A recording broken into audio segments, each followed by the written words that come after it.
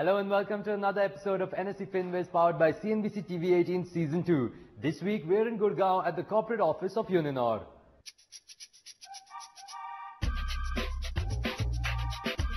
Uninor is a fully owned subsidiary of the Telenor Group, which is one of the largest integrated communications company in the world with headquarters in Oslo, Norway.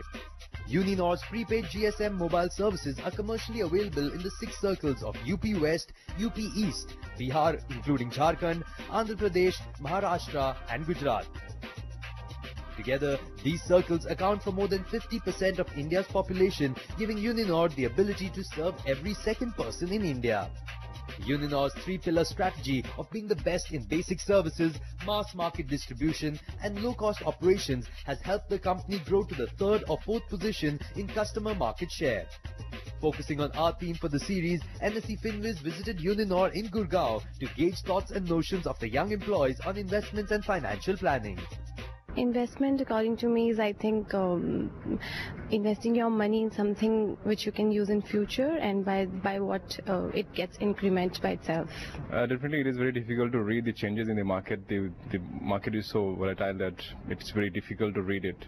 Definitely would like to know some tips how to read it and when and what to invest. I would love to speak to them about SIPs and stuff. Because I've heard them, they are pretty good instruments to get into, though I haven't got into one. So I would love to speak about SIPs and stuff and how they work with the basis information of their past performance and how they see the market going forward, because I believe that's slightly less riskier than getting into one particular stock. Currently, I've invested in LIC or some mutual funds. Basically, the decisions are family decisions. We take the guidance from our parents or friends, and then probably basis that we take the decisions. We're now joined by our 2 very special experts. We have Hemant Rustagi, who's the CEO at Wise Invest Advisors. Welcome to the show, Hemant. And we have Tanveer Alam, who's the founder and CEO at FinCard. Welcome to the show, Tanveer. Tanveer, we talk a lot about personal finance on the channel. People read it in the media, in newspapers, online. But India is still known as a country of savers rather than investors. Why is that? Okay. What happened? We have been talking from the left brain side of our understanding. And investor, when you buy any kind of a product, it's more towards right brain oriented. Okay. When you go to a shop, when you're buying is more emotional than when you buy and it's exactly similar for an investment product. Now what happens is the fear of loss of money gets basically triggered at the same part of the brain that deals with death and mortality. That deep-seated is the fear, and hence they need that amount of hand-holding to overcome that fear to become investors from savers. Anything that is perceived to be safe, a short return, is taken as something safe, and they will want to go ahead with that. Anything which is unsure, even if it's good, there will be a reluctance to buy. Okay. So, Hemant, adding on to that point is, for example, a fixed deposit. It's very safe, you're happy, alright, after X so many years, so many months, I'll get a certain percentage of money. It's a guaranteed return kind of, as opposed to maybe, let's talk mutual funds, where it's very famously said mutual funds are subject to market risk, please read the offer documents carefully before investing. But why shouldn't I then? Why shouldn't I just put all my money in fixed deposits and sleep peacefully at night? Well, I think fortunately or unfortunately, that's what most of us do actually. If you really see in India, most of the people put money in a fixed deposit. And I think the reason for that is that we are looking at safety. The biggest risk that we consider for our investment is that I should not lose a part of my capital. But we forget one very important risk, which is what we generally call a silent killer, which is inflation. Imagine if you are putting money aside for 20 years and your FD is giving you a return of 8% and the inflation also is at 8%. So at the end of 20 years, your money has grown in numbers, not in value. So I think it's very, very important for us to look beyond the risk of losing capital. It is very important risk. It's not a risk that you can avoid or you should ignore, because at the end of the day, we are talking about investing our hard-earned money. But remember that the risk of losing capital is valid only when you're investing for short term. When you're investing for short term, for a couple of years, your focus has to be on not losing a part of your capital. But when you're investing for 5 years, 10 years, 15 years, 20 years, someone like you, for example, if you want to start investing for your retirement planning, okay, or for children education, you have 15, 20, 25 years to go. There, you need to make sure that you invest to beat inflation. So consider both the risk. The moment you do that, you'll start looking beyond your good old bank fixed deposits. I want to know about this. What is this e-gold and how to invest in the e-gold, and what is the right time to invest in the e-gold, and what is the process? Okay. So about e-gold, basically, some clarity on what it is and all. Hemant, you'd like to take that? Yes. See, there are two ways of investing in gold. One is a good old way of buying physical gold. You can go and buy jewelry, or you can buy gold biscuits, gold coins. But what typically happens over there are certain risks in that. One risk is obviously the risk of safety. The second is there is also a risk of purity, right? And if you buy jewelry now, and if you're not going to really consume it, use it, it goes out of fashion. Again, you give it for remaking. There are a lot of making charges, a lot of expenses in that. If you like gold as an asset class, first thing you need to decide, why is that I want to buy gold? Am I buying gold because everyone else is buying gold? Or am I buying gold because that is what I've learned over the years, that gold is an asset class where I should put my money? So if, for example, gold can be a very good addition to the portfolio. Now, for example, we have a tradition of gifting gold in the wedding.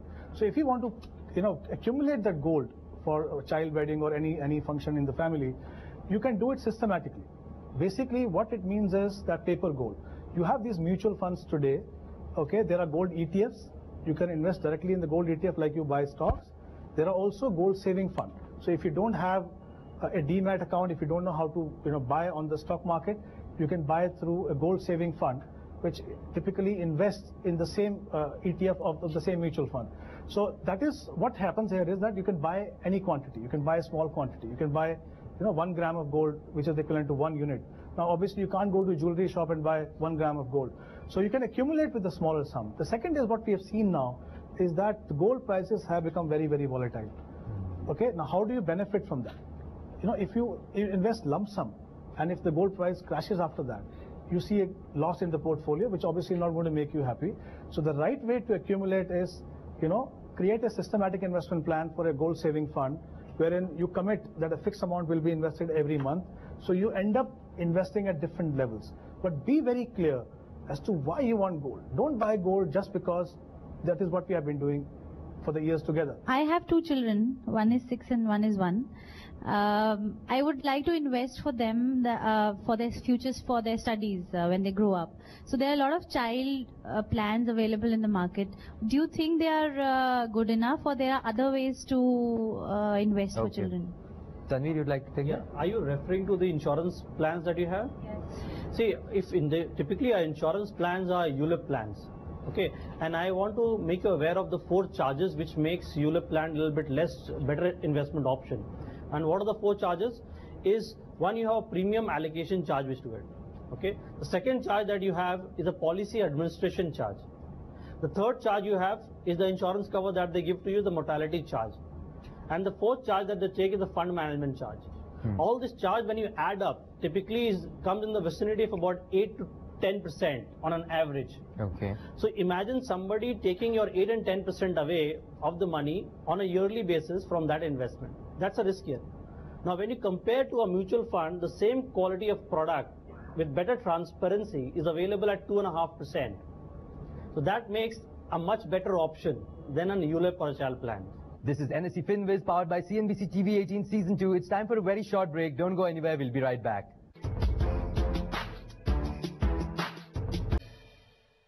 Welcome back. You're watching NSE FinWiz powered by CNBC TV 18 Season 2. My question is about investing into the real estate. More particularly, I'm looking for an advice, what you suggest, whether it is better to invest in a residential property or a commercial property. Taking 2 assumptions, I'm having a surplus money and I'm not looking for my self-consumption. The basic objective is to gain out of it. Okay. And my risk appetite is good. So now, probably we all know about residential much. Now, if you advise for real estate, so since real estate market is also evolving with many kind of products like retail shops and the service apartments, do you see there is a scope, and if about more evolving the thing, the service apartment, how do our economy see they being coming into the priority sooner? See, real estate definitely is one of the options that all of us want to consider. In fact, if you really see the investment pattern in India, a lot of our money, wherever it is possible, wherever we have that large chunk of money, the money goes into real estate. Okay, thankfully, yes, as you rightly said, there are a lot of options that are coming up now.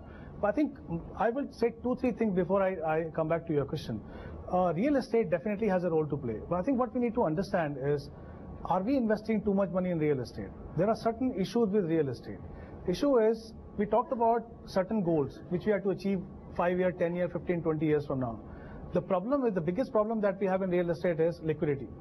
Imagine I need some money after 10 years and I have this property. I can't sell one room of it to get 10 lakh that I need. I will have to sell the entire property. At times, real estate can be pretty illiquid. And we've seen the trends, the prices keep moving. Okay, there are certain areas which look very good for investment. Suddenly some other new area gets developed. Everybody wants to buy there. Suddenly there are no takers for this. So you're actually having a property. I think we have this fancy of buying things which we can touch and feel. Okay, so my view always is, have a combination of all the asset classes. If it is for residential, definitely I think that has to be the first priority. If it is for investment, my advice to you would be, first you see whether you have sufficient money invested in the financial assets or not. The problem is, again, on the real estate is, imagine you actually make money 10 years from now. Okay, it's a never-ending process. You make capital gains, either you pay tax on that or you have to buy another property again. Okay, whereas in the financial asset you make money. If you buy equities, for example, after 1 year there is no capital gain. Okay, you can take your money, walk out, do whatever you feel like with that money. What's your take on short-term parking of the fund? Maybe between the FD and the ultra short-term liquid funds or anything else, between 3 to 6 months at a high income tax bracket of 30%. And second, what is your take on a 3 to 5 year horizon investment between share market and real estate, especially in NCR area? Okay, Tanveer, you want to take that? In fact, two questions you got, one for the short term and one for the long term. See, from fixed deposit perspective and liquid fund perspective, from tax angle, there is no difference as of now today, okay, this budget. But having said that, a liquid fund still works out to be a better option, because what happens if you take a very short-term deposit and you need to pre-mature it, you will get a tenure interest rate for that particular smaller tenure also, and some banks do levy up prepayment penalty charges. Whereas in a liquid fund, what happens, you get exactly for the number of days the return, which is far more better than one. The second, on the medium-term horizon of about 5 years between real estate and your mutual fund, I would still prefer mutual fund to real estate for a simple reason is, if you look at a medium-term mutual fund product, for example, a balanced fund for that, it will generate as good as a return like a real estate return for you, far more liquid, far more tax efficient. Like Hemant was pointed out, when you sell real estate, you'll get a long-term capital gains also. Here the long-term capital gains will be tax-free for you. Hemant, so this, holding in the equity markets, this happens a lot. People get really emotional when they hear the markets are up, the markets are down, and it's always that one friend you will always have who'll be like, markets here, it's reached its all-time high, but now is the time, go buy, it's going to go higher, and it doesn't. And that happens a lot. People start coming into the market when it's nearing its peak. How do you control yourself? What is the way out from that to not get stuck into that trap? Well, I totally agree with you. I think, unfortunately, we start liking equity when it starts doing very well. We don't like a stock at 100, we like the stock at 500. But that's the typical investor behavior. There is always a temptation, First, we want to convince ourselves that this, what is happening is not real. It's going to fall. And it does fall at times. So we say, look, what I thought was right. So I know a bit about market, so I know when it is going to fall. It happens 2-3 times. Third time it doesn't happen. Fourth time it doesn't happen. And suddenly there is a panic. And then you don't want to miss out opportunities, and you end up buying at whatever price you think you are buying. The way to avoid that, like I said earlier, don't invest in stock or any asset class just because everyone else is doing it. Invest if you think you need to. Another issue, rather you could say, with stocks or mutual funds is that you are able to track it day on day basis. You can track it 5 times, 20 times a day also. And real estate or other assets, like even a fixed deposit, it's there. I'll see it only after 6 months, 6 years, whatever, after a long period. While equity mutual funds you're seeing every day and you're like, oh, it's up 5%, should I sell, should I not sell? It's important to monitor your portfolio, it's important to monitor your investments, but how often is too often? How often is a good ballpark area to be monitoring your portfolio? My advice would be to, the less you see the portfolio, the less blunder you will make. In fact, just to, if this is some consolation, let me give you example, people who actively monitor and people who actively watch the portfolio make more mistakes that they make. Okay, so if you're watching a portfolio once in a quarter, once in a 6 months, and rebalancing the asset allocation, like the Thali has said, on a yearly basis, I think that makes more sense. And just to avoid those behavioral mistakes, now, simple, invest based on your objectives. First answer the question, what I am saving for? What am I investing for?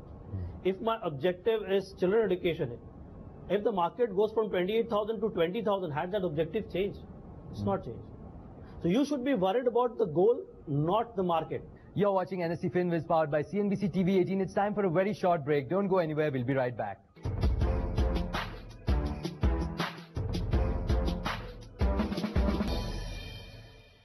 Welcome back. You're watching NSE FinWiz powered by CNBC TV 18 Season 2. My question is on the mutual fund versus real estate debate. I know many friends who have like more than 1 crore invested in property, but hardly 1 lakh or 2 lakh rupees in mutual funds. So it's like if you have less money than for mutual fund, but more than property. So why is it so? Is it more of a wrong perception or a reality? Are there certain tax implications? Why is it so? Your perception, anything that you feel in physical, is that safe. In fact, let me put differently. Now imagine a horror movie, okay, a scene. Typically it will be in dark, okay.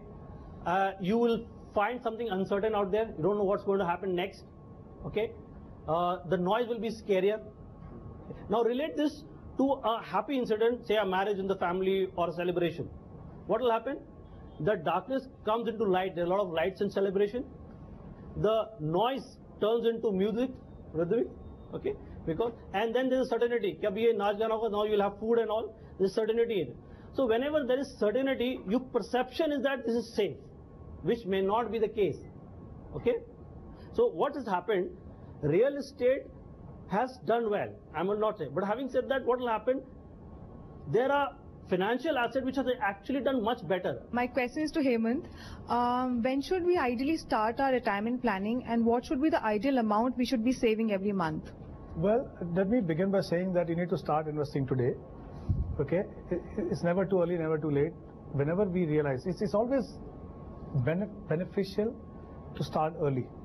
Okay, there are many benefits of that. One, you get longer duration to build the corpus that you need to build. Now, for example, if you have 25-30 years to go before you retire, you have that much more time to accumulate your corpus, which means that even with a smaller sum of money, if you invest in the right asset class, you'll actually build a huge corpus.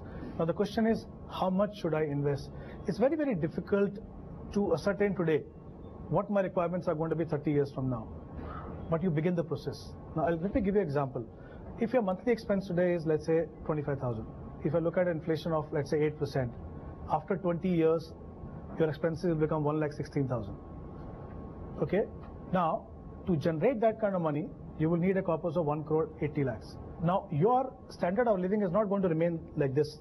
As you grow in your career, you move ahead from here, your expenses will go up. What typically happens when you retire, your expenses will come down by 20-30% because certain expenses that we incur when we are working will not be there. Okay? The important thing is have some ballpark figure to begin with. This is not the time that you will know exactly how much money. But like I said, the key factor is start investing today so that you have more time, and invest through systematic investment plan in well-diversified equity fund. That is an asset class that will actually make good money for you. So, Hemant, before we end the show, we've had a viewer who's written in with his question. His name is Rishi. He's 37 years old and he stays in Mumbai. He says he's interested in investing in real estate and he wants to know the REITs. He says, are they a good option for retail investors? What we have seen in India also is that when you want to buy a real estate, you require a lump sum money. And there are issues that we discuss about illiquidity, okay, to select which property to buy. Now, all of us want to participate in the real estate market with smaller sums of money. So how do you do that? You know, actually, SEBI has been debating about this for a long time. So finally, they've issued the guidelines. They've allowed real estate investment trust to become a reality now. Therein, you can invest smaller sums of money. Okay. Now, as of now, these are like a mutual fund where you buy kind of units. Okay. And these REITs basically invest in currently commercial properties. Okay. And there are certain rules and regulations that they have. which means that 80% of the money has to be invested in the properties which are ready, 20 can be under construction, 90% of the money that they generate as income, half yearly has to be distributed as income to you. I think it's a great option. I think it will evolve over a period of time, but I think it's a great beginning. Thank you so much, Hemant. Thank you so much, Tanveer. And thank you so much for having us here. Thank you. I suppose in Gurgaon, especially the youngsters, earn good amount of money, but they don't have the time and knowledge in the investment area. So this will give a good exposure to them and where to invest, what are the areas, and so I think this will give them really some interest areas where they can do the investments. I think I'm taking that advice that finish off your loans, especially the personal and the car loan first, and then start thinking of investing. So I'm taking that advice. And secondly, I think mutual funds are something I'm going to really look forward now to invest. There are a few key, new things which I learned from this forum. One being about the investments in e-gold. That was something which I was not really subjected to, and I will explore those things right up now. The panel was very, supportive in answering questions, so it was really good. It was very nice. The session was very, very informative. I will be able to plan my finances better, and I will be able to invest in a very disciplined manner now. Well, that's all on this episode of NSE FinWiz, powered by CNBC TV 18. If you have any questions for our experts, please feel free to email us at fwq@network18online.com. Until next week, from the entire team, many thanks for watching.